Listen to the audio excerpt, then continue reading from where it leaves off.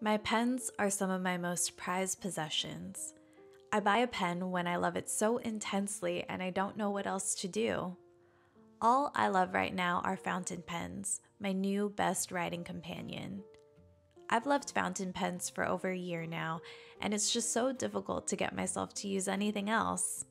You see, I've had my fair share of gel pens, roller balls, ballpoints, and even erasable pens. These are just a few from that collection. There is really only this pen for me at the moment that is the exception.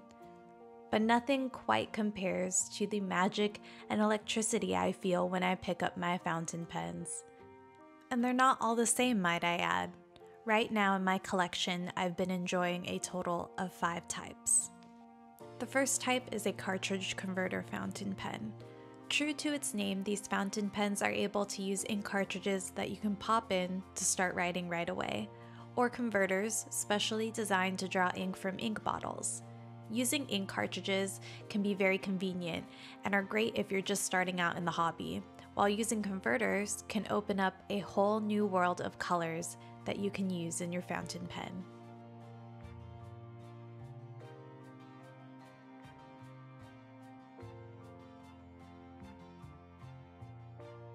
The next type is a pocket pen. These adorable pocket-friendly fountain pens are intended to be enjoyed on the go, tossing them into your pocket or bag. But I've been enjoying these pocket pens right here at my desk. These pocket pens are also cartridge converter fountain pens, so I can enjoy them with ready-to-use ink cartridges or with converters. Something to note here is that the Kaweco Frosted Sport in Pitaya can also be used as an eyedropper pen as well, but I haven't had any experience with that yet.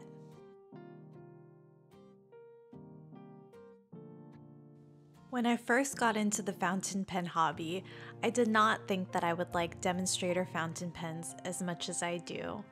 Initially, I didn't appreciate the aesthetic, but now I very much enjoy being able to see the inner workings of some of my favorite writing instruments. There's just something so special about seeing that ink slosh around. These demonstrator fountain pens are also cartridge converter pens, but can be found with other filling mechanisms, which we'll talk about next.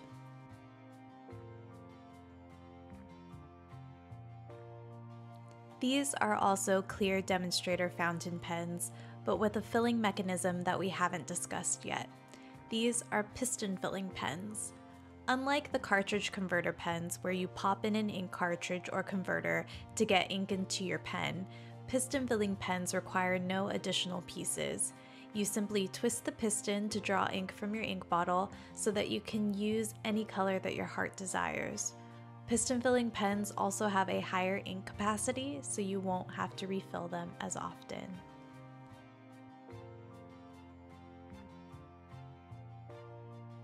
This is also a cartridge converter pen, but with a specific quality we haven't really touched on. This is the only pen I have with a gold nib. Gold nibs are known for their softness, or more commonly referred to as bounce or spring. While I can't necessarily speak to feeling bounce when I write with this pen, I still love it all the same.